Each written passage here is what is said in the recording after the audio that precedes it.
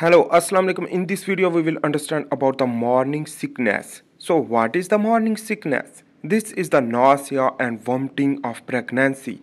During the pregnancy, the emetic reflex will occur. It is also known as the HyperEmesis Gravidarum.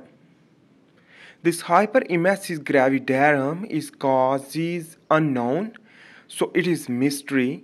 So this mysterious morning sickness we will discuss in this video. So we can identify the some reason. 70 to 80% of all pregnant women, to some extent 60% women vomiting. This pregnant woman can affect the fetus through mutagens and medicines and food, which that will lead to influence the fetus, and the emesis can be possible. But a lot of other factors can involve, like low level of oxygen and a lot more things, and high metabolism. Some have proposed that morning sickness may be useful from evolutionary point because the fetus development required the immunosuppressive activity, and in this way the fetus development easily because it is antigen for female, for mother. Abdominal pain, headache, fever are typically not present in morning sickness. So remember, this all things is not involved, but the vomiting can occur. Anyhow, let's understand about the morning sickness through graph. So the hormonal changes which that lead to morning sickness can be possible because this is the horizontally shows the weeks of the pregnancy, while the vertical shows the relative level of hormones. This week 5 to 45 weeks during the pregnancy, the changes of the hormone from the beginning of the first 5 week, the human chorionic gonadotropin will release from the fetus, and this HCG will rise in the 10 to 15 weeks of the pregnancy, and this is the may cause the morning sickness because the fetus produce this hormone for the defense mechanism and against the eating of food and allergens. So this is the climax time, the 10th week can occur the morning sickness, while drastically decrease due to the decrease of the human chorionic gonadotropin, while the estrogen and progesterone also involve, but it is slightly because the estrogen when rise also cause the sickness. We will learn about that, but this is the human chorionic gonadotropin will release from the blastocyst of the fetus early development within the 5 and 10 weeks. So anyhow, the sign and symptom we will discuss, the 66% of women have both nausea and vomiting, while the 33% nausea only, and 10 to 16 weeks of pregnancy subsiding around 20 weeks, and 10% after 22 weeks. So the subsiding means the decreasing when the human chorionic gonadotropin, which are released from the chorion of the fetus, of the placenta. So this remember the HCG released from the chorion of the placenta. The complication can be basically the sometimes abdominal discomfort, and complication will lead to wernicke, the encephalopathy, esophageal rupture because the continuously vomiting. The low in cereals and high in sugars food can also lead to cause vomiting enhancement. Oil crops and alcohol as well as meat also trigger the vomiting, the HyperEmesis gravidarum. The HyperEmesis gravidarum is 1.6% throughout the population of the world. The pathophysiology, let's understand about short review.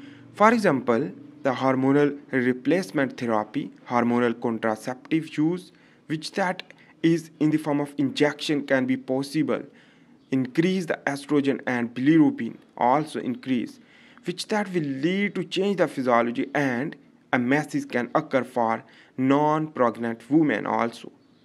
Whenever the introduction of the hormone like estrogen and progesterone to the blood circulatory system will lead to vomiting. It means the increase of the estrogen as well as the human chorionic gonadotropin as well as progesterone is the important causes of the vomiting. On the other hand, here is the reproductive system of female contain ovary, fallopian tube, uterine wall, and uterus and blood vessel here. This progesterone will release from the ovary after the pregnancy. In this way, it will be entered into the blood circulatory system, will lead to relax the uterine muscle and uterine wall.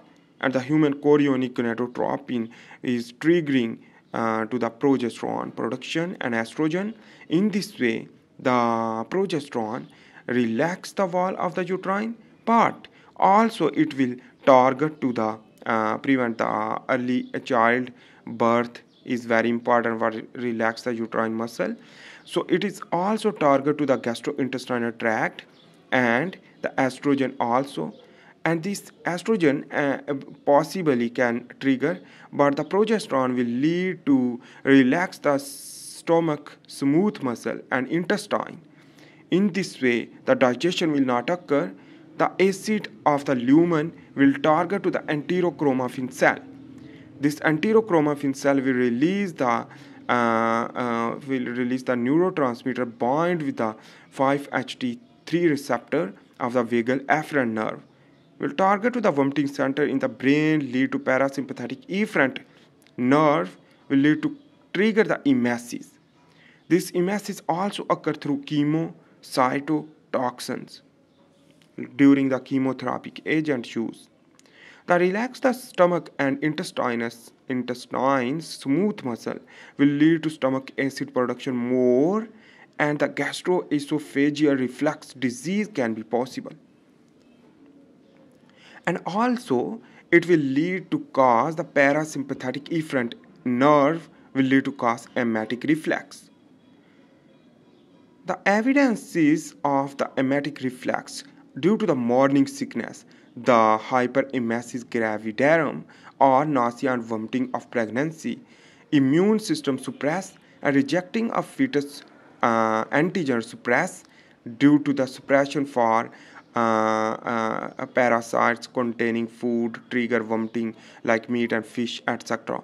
In this way, the fetus development will be possible and inhibit the miscarriage, because the fetus want to develop, and that is why it will be also trigger the vomiting reflex due to the parasitic infection prevention and other things. So that is why it is the evolutionary adaptation for prevention of the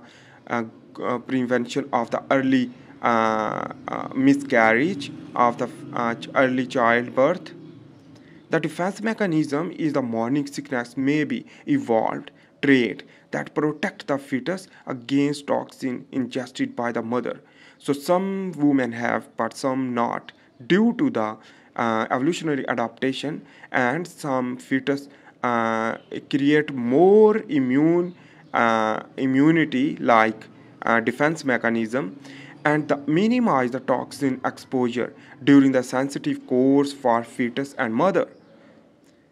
And in this way, the 3-month vulnerability at peak, so the women who have no nausea and vomiting of pregnancy likely to more miscarry. So it is the prevention of the miscarry through morning sickness. That is why the beneficial effect of the morning sickness is the prevention of the early childbirth.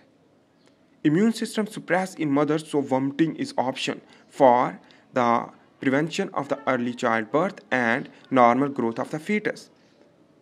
If the morning sickness will not occur, so the early childbirth as well as teratogens as well as other problems will lead to cause abnormality of the fetus, and the fetus can be abnormal like different type of disorder and disease. Thanks for watching. If you like my video, please make sure to subscribe, like and share. Bye.